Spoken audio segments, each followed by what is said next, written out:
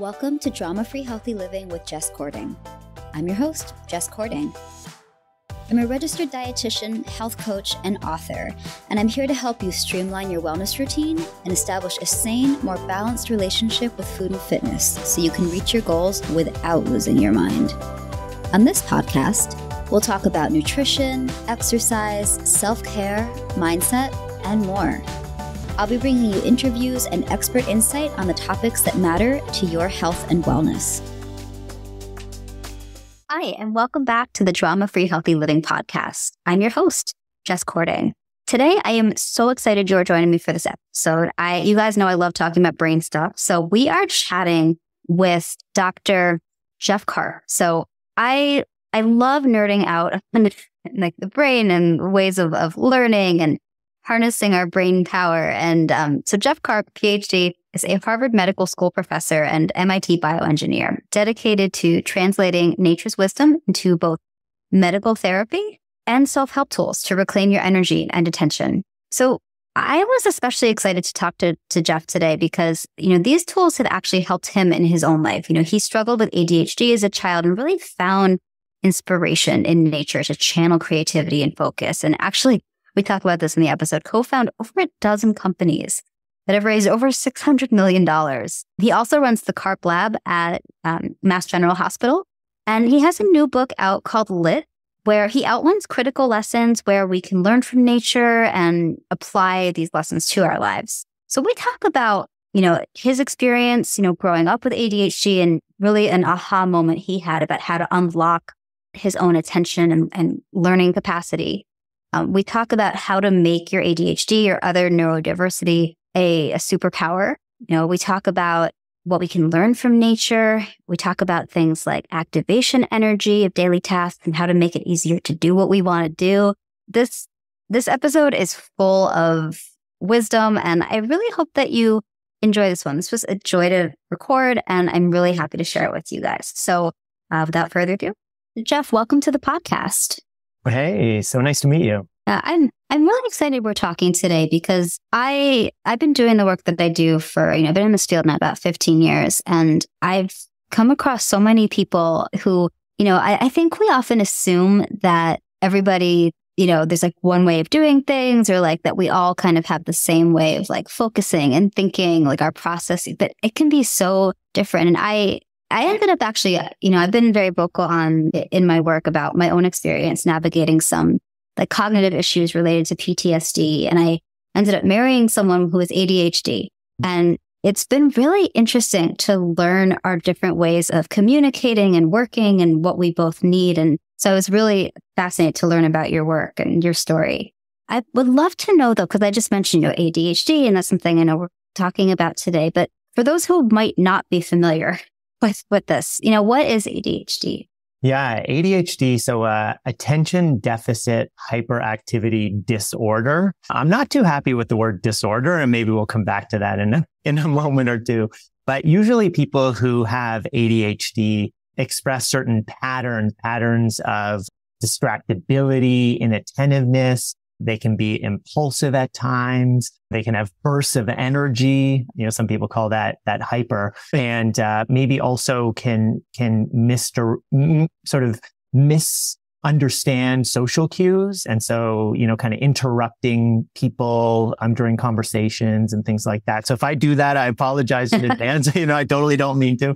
And then, but the flip side is that, people with ADHD and a bit of a generalization, but generally they can hyper focus, especially on the things that, when they're following their curiosity. And they can also have expressions of creativity that can be, quite profound. And then also, there tends to be a skill of being able to lateral think. So kind of combine ideas from different spaces and kind of meld them together. But the word disorder, so you can kind of see, like, I feel like it's, some people, I think what happens is that it seems like a disorder early in life, because in the kind of classical education system, children who have ADHD are typically, called lazy or troublemakers, or so it really feels, I think, to a lot of teachers as if it is a disorder.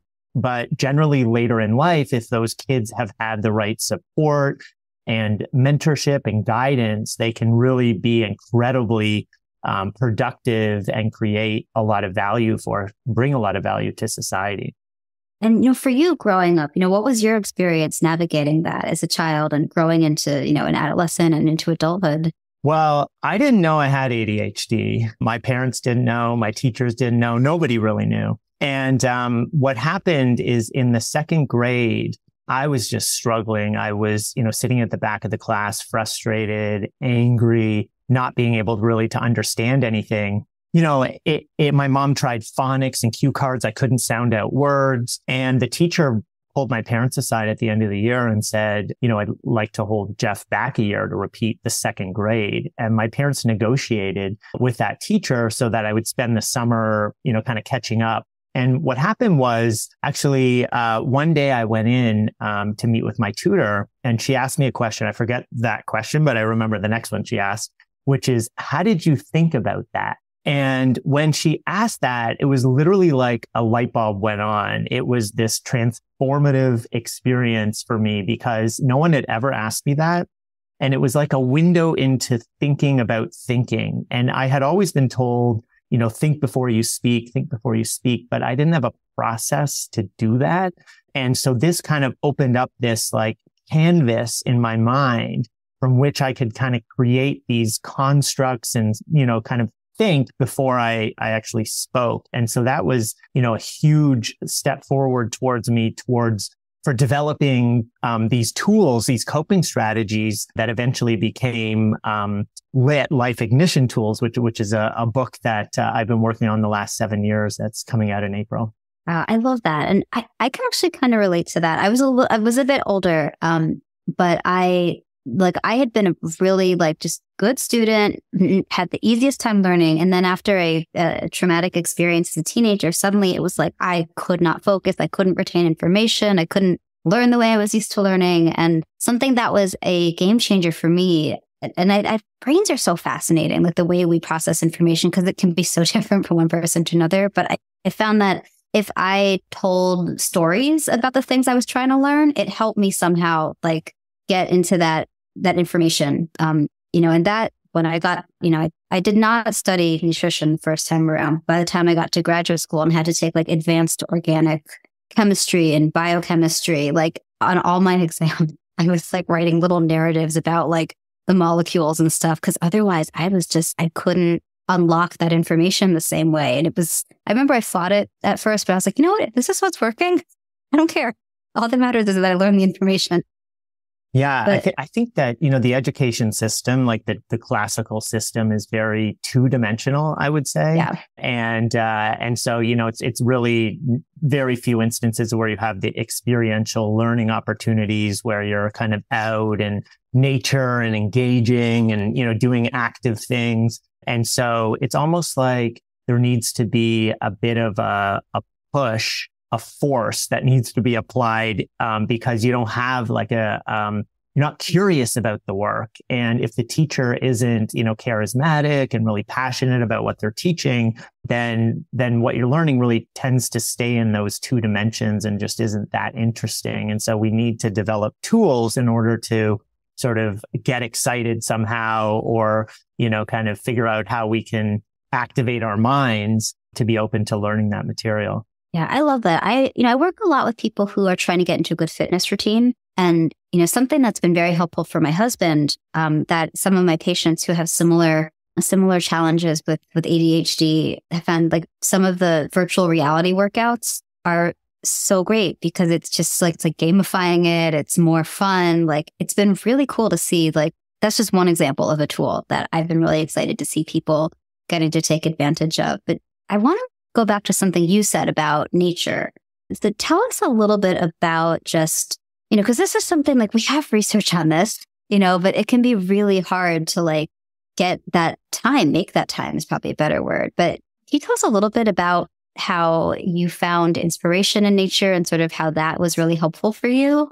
Yeah, absolutely. In fact, there's three things that actually come to mind. Like one is my experience in nature. And there was kind of like, I'll tell you kind of briefly about that. The second, I think, is the science, which you've kind of, alluded to. And then the third is, what can we do to connect more deeply with nature, especially, when we're all living in these concrete jungles these days. And, it's kind of hard to see too much, hard to see green around us. But, so what happened is that actually in the third grade, we moved out to the country, and this was at a time when I was really struggling. But something that what happened was really incredible was, so I'd take a bus to school because we're out in the country, and would drop me off at the end of our driveway. Now our driveway, we didn't even call it a driveway, we called it a laneway because it was 1,000 feet long. It was carved through a forest. It was had to walk over a bridge. So there was like a creek and then up a hill, and then there's massive farmer's field in our backyard. And so what would happen is I get off the bus and,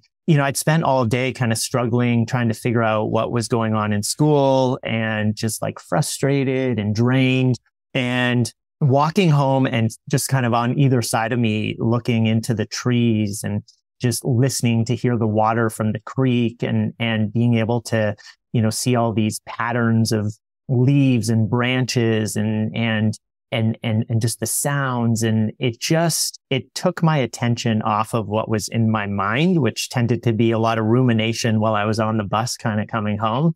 And I just felt this sense of calm. And so I would say at an early age, I was probably 8 at the time or so, had developed a deep connection with nature. And I really feel like it was almost like nature was hugging me in a way, after what I had been through during the day. And so that really stuck with me. And, there's all kinds of different stories to tell about my interactions with nature. Actually, there is one quick story, if it's okay to tell you, is I was walking home one day and there was I saw something kind of moving in a tree, and I looked over and there was a bat, hanging upside down. I kind of got close and I could see its teeth. I don't know what it was doing, but I just remember at that moment, all of the thoughts in my mind were they were squeezed out of my mind. It was almost like my brain was being pinched and all I could think about was the bat. And I ran home and I told my family about it. And I started, reflecting on it later on because I'd had this experience with a tutor about thinking. So I had developed this kind of ability to have awareness, of things. And I just thought to myself, well, I wonder if I can apply this at school. Could I pinch out the other thoughts in my mind so that I could focus more on what the teacher was saying? And that actually evolved into a tool that I like to call pinch your brain, which I use all the time. I mean, I use it every day in my work in my lab. But so that was really transformative for me, the ability to really just use my intention to focus my attention to think or redirect my thinking. So the science, actually, there's a lot of scientific studies now that have demonstrated and, highly support this idea that when you go into nature, that there's a switch from the sympathetic nervous system to the parasympathetic nervous system. So essentially, a lot of us are in this kind of fight or flight mode throughout the day. And, it's not really helped by this digital age that we're in. And in fact, when we're online, a lot of the time, it's actually, we have screen apnea where we stop breathing and it's kind of activating our minds as if we're sort of encountering various threats in our environment. And so when we go into nature, our breathing rate is reduced, our heart rate goes down, our blood pressure goes down, our sense of wellness goes up. So, and there's been a lot of studies to demonstrate this at, many different levels, brain imaging studies, as well as just so many different types of studies, actually. And then what also I find is really fascinating is the research also shows that if you're, let's say, in a concrete jungle and you can't get out to a park or some green space, that just putting on a nature video and sort of focusing on it for a few minutes, 5 minutes, 10 minutes, can have similar effects that can switch from that sympathetic to the parasympathetic nervous system and really start to have people feel more calm and at ease.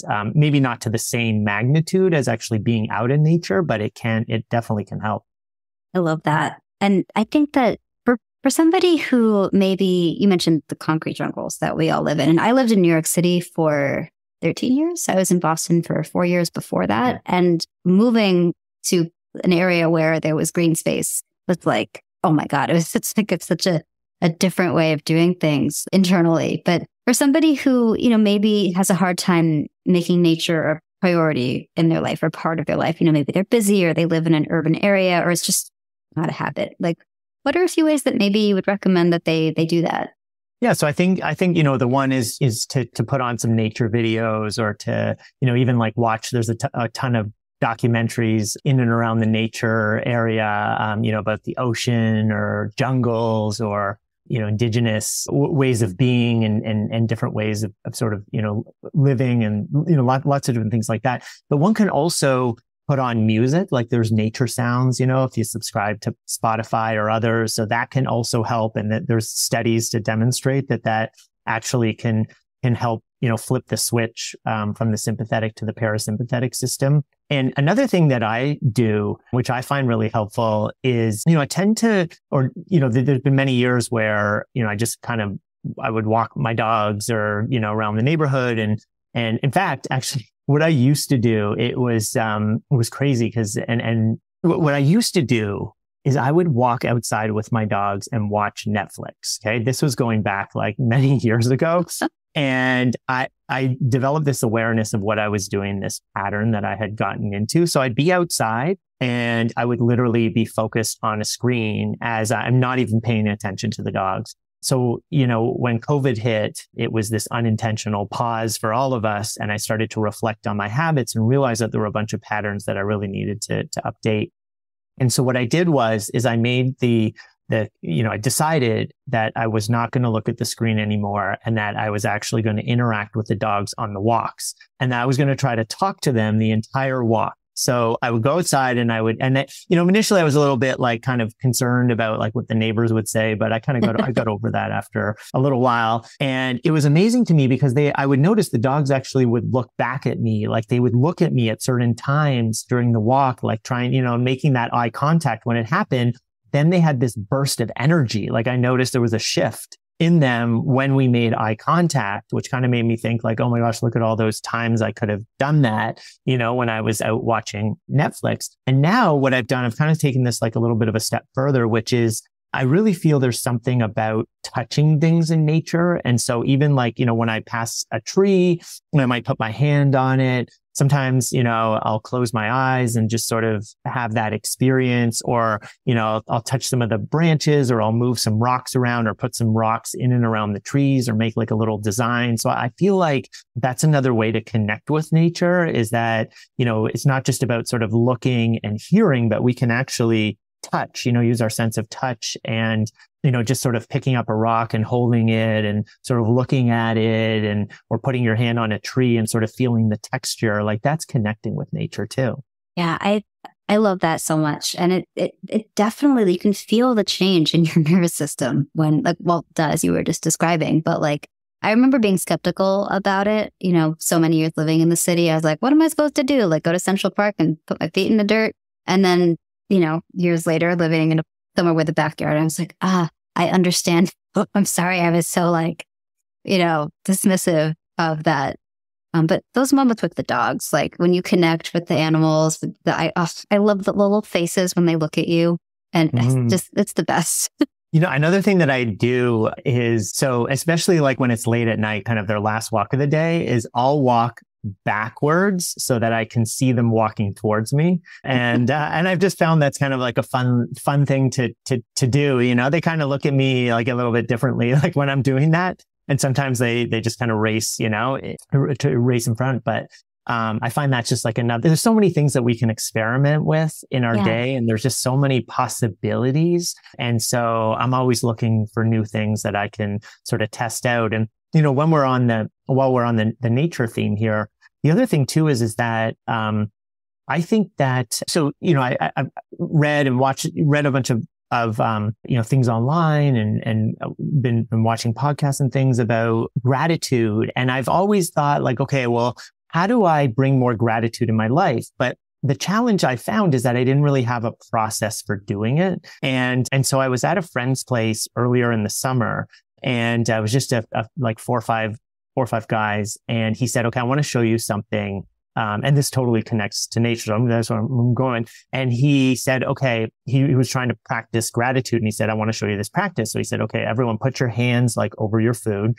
So we did that. And he said, okay, we're going to think about each ingredient and what it tastes like. And so we each, and what I found is actually I've been practicing it ever since every meal, and my ability to sense that sort of what the taste is improved over time. And then he said, we're going to think about all the energy that went into this, all the energy from the sun and all the microbes and all the regeneration that had to occur and, the photosynthesis, and then all the people who cultivated it, the farmers and the people who transported it and prepared it. And now this food is going to become us. That's what he said at the end. And to me, it was like this portal into gratitude. It was a process for practicing gratitude that's like really it's like an easy kind of on-ramp. And so I've been doing it. And now what I do is I not only just do it, but I look outside at the trees and sort of like, if I can go outside and eat when I'm outside, I'll do that. It's hard to do that when it's like in a snowstorm and it's really right. cold in Boston, but I like to do that or at least just be sitting inside kind of looking at the trees. And I feel like that has helped me to connect more with nature. And I feel as I've kind of developed this practice of gratitude, I have gratitude for all of nature. And when I'm on the walks, I feel like I'm looking at nature differently, like the trees and the squirrels and the birds. And it just has opened up this new way of interacting. And I think it, towards creating like this interconnected mindset, which I think is just really helpful for all of us to improve our well-being and our mental health. I love that term, and the interconnected mindset. That's such a lovely way of describing that. Yeah, I think, and so one of the things that I think about now, so this practice has evolved for me, as I think all things really do. I mean, I think that's kind of like the essence of our beings, is that we're always evolving, and our environment's always changing. But one of the ways I think about the interconnectedness and is that over half of the oxygen that we breathe is actually coming from microbes in the ocean that are smaller than a millimeter in size. So, like a standard eraser on the end of a pencil might be like 5 millimeters. So you kind of give you a sense like 1/5 of that size. That's where the majority of the oxygen actually that we breathe is coming from the ocean. And so as I'm sort of eating, having a meal, I'm looking at what's on my plate or in my bowl, whatever it is. And I'm sort of thinking about that, like this life was supported by these creatures that are in the ocean. And to me, that's important because it can really help us to really think about that interconnected mindset. Like, we needed the energy from the sun for the photosynthesis, for the plants to grow. We needed these, the phytoplankton in the ocean to give us oxygen to breathe. Like, it's all fully supportive. And when you start sort of realizing that and thinking about it and developing an awareness of it, you start seeing the interconnectedness of everything in life. Yeah, absolutely. Now, I want to shift gears a little bit because, something that, and this is reminding me a little bit of what you were talking about earlier about how when, maybe someone with ADHD or similar is, really engaged in something, they're curious, they're able to focus on that thing. And it could be slightly different from what you mean specifically, but, to give it some like vocabulary for some of us lay people to articulate and understand, and that there's neural networks that you talk about and different ways that they can shake our brains awake, so to speak. Can you tell us a little bit about how that works? Sure. So yeah, there's a lot to say on that. So I'd say actually a few really key points. I think first of all is we're kind of getting to this point in time where we're realizing how much potential we really have. But at the same time, we're realizing that we're only using a small fraction of our human machinery. And, we know this from a lot of the new research that's coming out in neuroscience type research. And, we have this incredible ability in our brains, which is, it's called neuroplasticity, essentially, which is like the ability to adapt, the ability to form new connections And every single thing that we hear or see or experience, we're actually rewiring our brains. And so this incredible, energy source, this incredible power that we all have, it's there for us to tap into and to utilize. And I think that really, we need to find tools that we can, make part of our daily patterns or habits that we can turn to really unlock that potential, that we all have within us. I love that.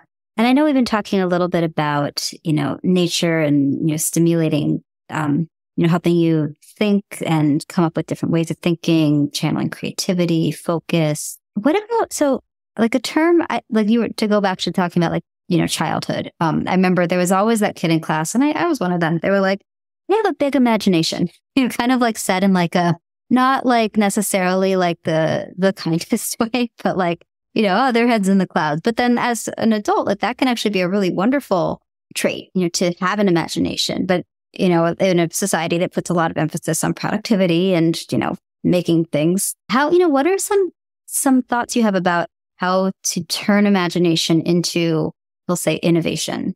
Yeah. No, I've thought a lot about this. And I think that, and I think since I've also been practicing this, practicing gratitude, I tend to now, when I go on an airplane, I say to myself, like, oh my God, this is incredible. Like that we're actually flying through the air like a bird. Like it's unbelievable, and it's kind of like, when you start to look around and notice all of these innovations that have happened around us and, being someone like, I run a research laboratory and we develop a lot of technologies and then bring them into clinical trials and hopefully to patients. And so I'm, constantly living that innovation process. And to me, one of the really important aspects of that process is that we can dream up anything. But the challenge then is, okay, well, how do we put it into action? Which I think is your question. And what I've realized is the way to do it is to find people who have complementary skill sets and who are also, interested in, working together and on that particular problem or technology. And when you start to bring people together, you kind of create this constellation of energies where that actually leads to momentum. And then people start to come up with ideas of how to develop prototypes and start testing it. And so I would say the strategy of moving from imagination to innovation is really about connecting, like forming this, interconnected network of people who have those complementary skill sets so that you can start to, build something, people getting excited. And then once you start having prototypes being made, then that's an opportunity to try to find investment or, seek funding to then do some of the, larger proof of concepts or, scale what you're doing. And for background, I didn't mention this, but, one of the reasons I'm asking about this is, that you have co-founded over a dozen companies, correct? Yeah. Like that have been very successful. Like are there any things that you would share with our listeners that you have found helpful in making that possible? I know you just shared some really great nuggets of wisdom with us, but anything else that you want to add that you think has been helpful for you?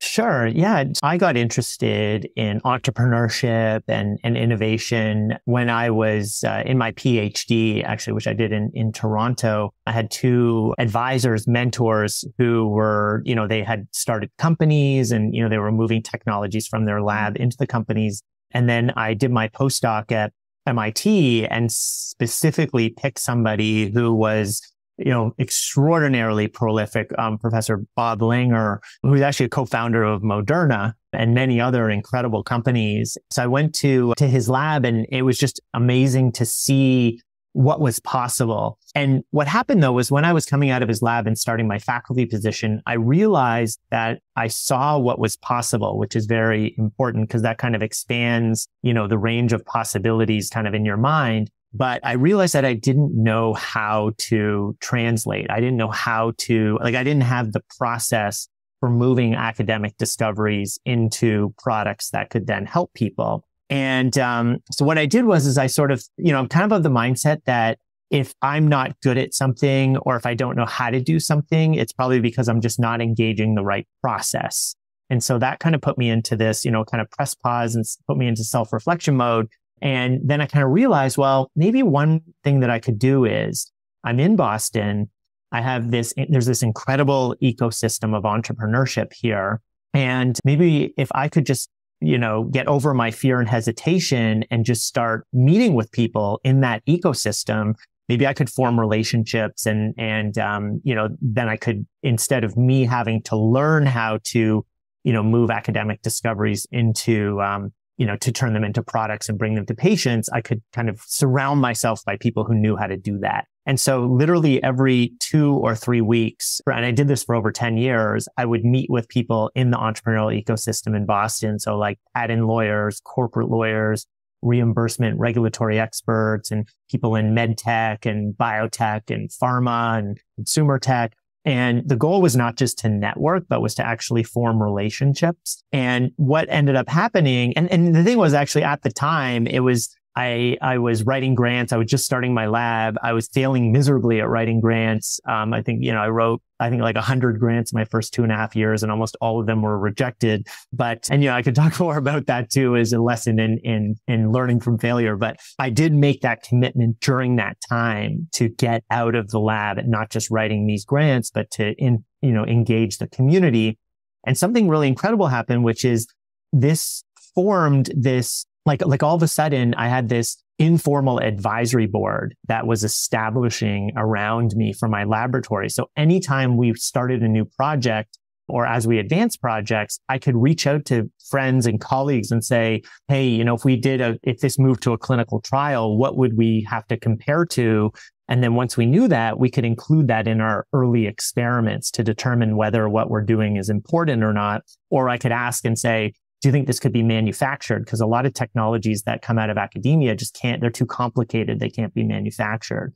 And so that's one of the key ways that I was able to, or processes that I engaged that really helped me to, kind of target or move these academic discoveries into, clinical trials. I love that. Thank you so much for sharing. And there's a lot to be said for like getting out and meeting people and connecting. Like I cannot tell you when I first finished grad school, I remember like the gold standard at the time, we were kind of conditioned because of our training to think like, oh, well, now you go and you find a full-time job in a hospital. That's what you're trained to do. And I remember, I had just finished grad school. I had all this debt. I was like, well, the first job opportunity I had, the first thing with this opportunity is a part-time role. And I was like, well, shit, I just need money. Just got to start working. So I did. And I was like, because it was part-time, I didn't recognize at the time. I remember, thinking like, oh, well, I've got to figure out another way to make money. But because of that, it got me, I started writing when I was still in grad school, because after a breakup, I needed to still pay both our shares of the rent. So I got the apartment.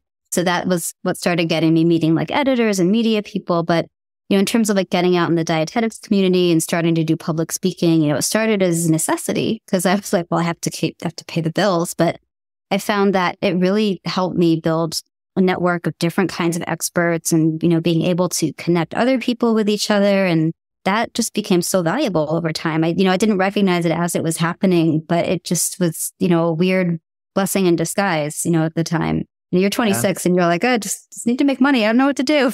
But it was, setting me up for a lot of really great things later. That's actually a tool that you're describing, a tool actually that I write about in this book, Lit, called Get Bothered. And it's really about tapping into motivation, finding the cues that move us to act, or, when we change something and then realize that we care. And so there's, I kind of see it as like a pain point. Like at that time, like it seems, you tell me this is right, but there was this pain point because you kind of came to this realization that, you needed to find a job and you needed to make things work. And so that was the motivation. That was the wind behind your sails that really, enabled you to then sort of reach out to others and get beyond that fear and hesitation that you might otherwise have kind of held you back.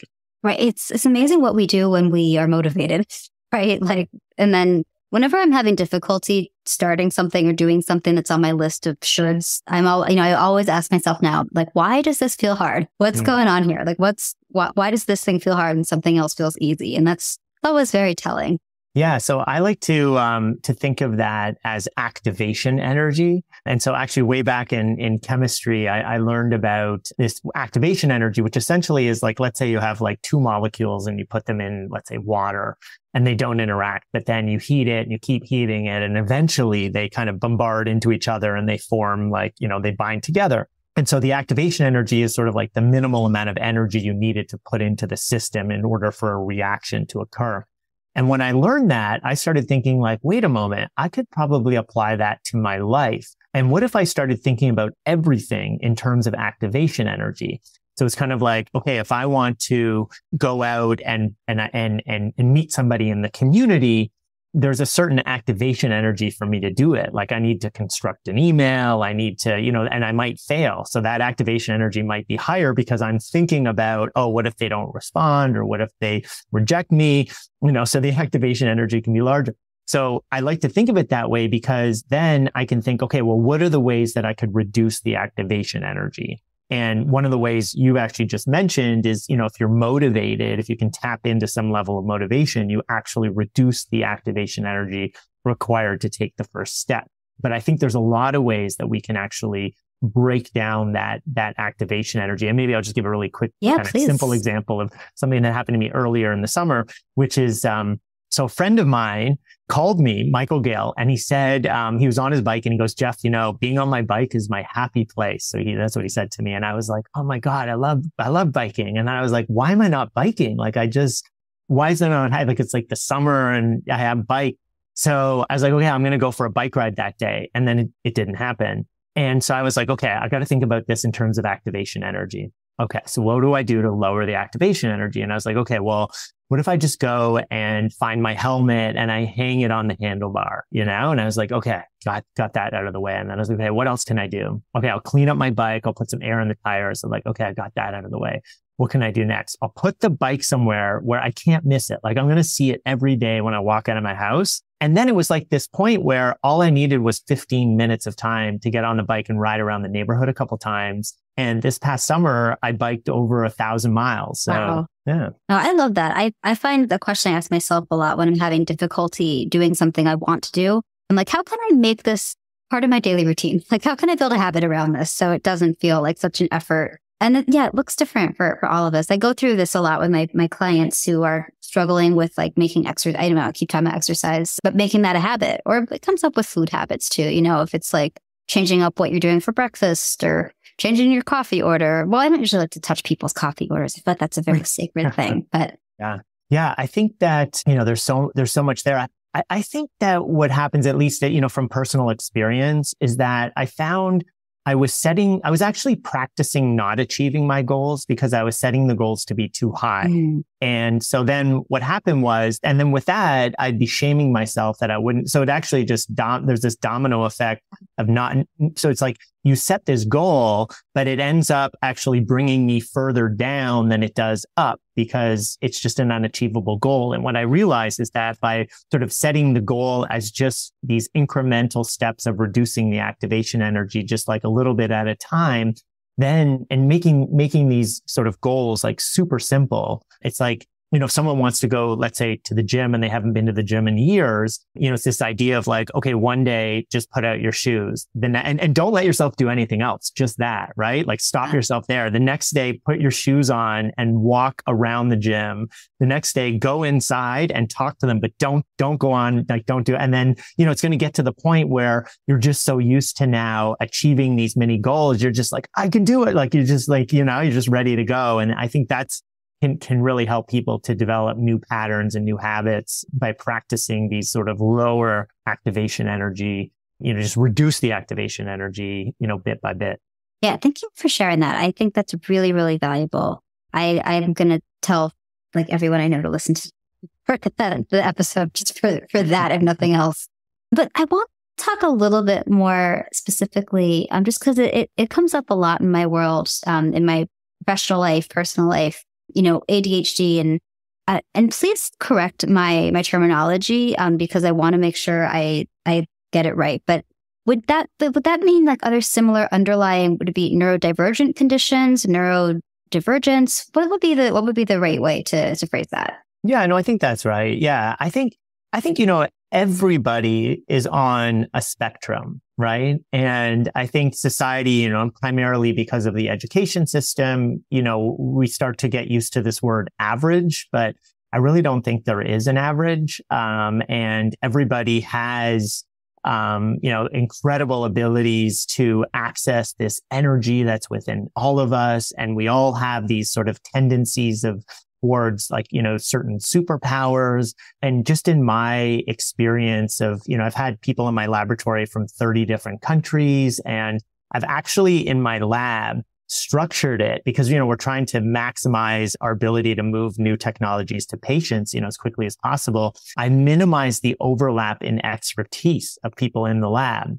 And so, a lot of laboratories you hear of kind of like as these ivory towers, and they're just so focused in one particular area. In my lab, we've had, all kinds of material scientists and biologists. We've had a gastrointestinal surgeon, a cardiac surgeon. We've had a dentist and, people from 30 different countries. And I just feel there's this incredible energy that you get when you kind of have people that just come from different places and have different experiences and think differently. It just really increases. It not only creates a ton of energy in the group and ways to kind of learn from one another, but I think that what you can do with that type of a team is like incredible. And so we try purposely in the lab to maximize the neurodiversity of the team members. That is so cool. And that makes so much sense. So if there is somebody out there who is listening and they're, feeling kind of down on themselves because maybe they struggle with ADHD or some other, form of neurodiversity that, it maybe has been challenging for them, in traditional, education systems or workplaces, if they want to make that their superpower, do you have any tips that you would share with them or things that you want them to know? Yeah, I think that, I spend a lot of time, and it took me time to kind of come to this, but I spent a lot of time really trying to figure out what I was curious about. And I feel like that, our curiosities are really like this enormous superpower that we all have access to at any moment. And sometimes it's masked, especially in this sort of digital age where we have all these algorithms that are pulling us in these different directions and we're kind of unsure as to what we like or don't like. And it just seems like we like everything, but I think that the more we can tap into our curiosity, then the more we can lead with our curiosity, and the more then we'll be able to like turn that into a superpower. And one of the ways that I have found to help tap into that powerful, source of energy, our curiosity, is through asking questions. And actually, when I was I'll just give one example, but an example of how I learned that asking questions is a skill and a skill that we can actually improve on. So when I went and did my grad work at University of Toronto, I would go to these seminars and would be grad students around me and professors, and they would ask these incredible questions. And I'd be thinking to myself, like, why don't I ask those questions? Like, those questions don't even come to my mind. Like, why? Like, what's wrong with me? Like, I started to kind of shame myself about it. And then I thought, okay, well, maybe I need to find a process that works for me in order to figure out how to ask those questions. And so I thought about it, which to me is actually very important. Like it was like this press pause to reflect on something that I want to do and try to figure out, okay, what's the process to do it?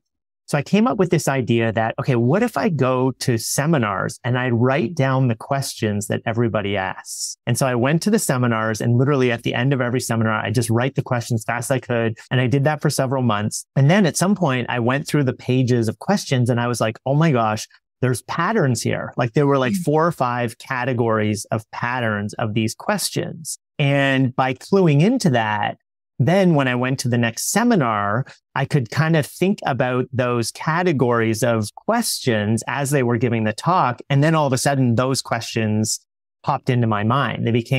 And so I became better at asking questions by making it almost like, kind of steadying in a way the questions that other people are engaging, the questions that other people were asking. And so I think that, if people want to sort of lead more with their curiosity, they can get there by asking questions. And if they want to figure out how to ask questions or ask like different types of questions, you can observe the questions that other people around you are asking, and you can even just, write them down and then kind of reflect on them. And I think that's one way to really kind of unlock your superpowers. I love that so much. Thank you for sharing that with us. Now, I want to thank you for coming on today. I have just a couple more questions that I always ask my guests. And one of those questions is, so if people want to connect with you, learn more about your work, buy your books, what is the best way for them to do so? Sure. Just in the process of setting up a website, which will be jeffkarp.com. So you can go there. And then the book that's coming out is called LIT, Life Ignition Tools. And it'll be available, I think, at most of the major retailers. So you can check it out there. And we will be sure to link to all of that in the show notes. So that way, when the book is out there, website is up, it is all ready to go. Thank you. And then I have one more question for you, which I ask all my guests. This podcast I can talk today is called Drama-Free Healthy Living. And, I love asking my guests this question because there are so many different ways to interpret it. And that question is, what does healthy living mean to you today at this moment in time? Yeah. So I think about healthy living and, wellness, not as a particular thing that you get to, but I think of it more as a path that you're on. And so, so for example, if you take somebody who hasn't exercised in a long time and maybe, isn't eating the best foods, I think, if they take a step forward towards, towards just developing an awareness and sort of thinking like, okay, I really want to do better. And they start to potentially, lower the activation energy to take that first step. To me, that is, they're on that path. And I would say that's healthy living. That's really what it's all about, is getting on the path. It's not, I don't see it as a destination. I see it as a path. Amazing. I love that so much. Thank you for sharing. Yeah. Yeah. So Jess, thank you for coming on the show today. It's been a joy talking to you and learning from you. Yeah. Thank you so much for having me. I've really enjoyed this conversation, and yeah, thank you for that. Yeah. And can't wait to share your book with everybody and all you guys who are out there listening on your devices. Maybe you're out for a walk in nature, or I don't know, maybe you're on your commute or you're cleaning, doing dishes, whatever it is. I hope you found today's conversation insightful. And if you like what you hear, please consider subscribing, leave us a 5-star review maybe on Apple Podcasts. They do matter and help me continue to bring you great guests like Jeff Karp today. As always, guys, have a wonderful day and we'll talk soon. Thank you for listening to Drama-Free Healthy Living with Jess Cording. We'll see you next time.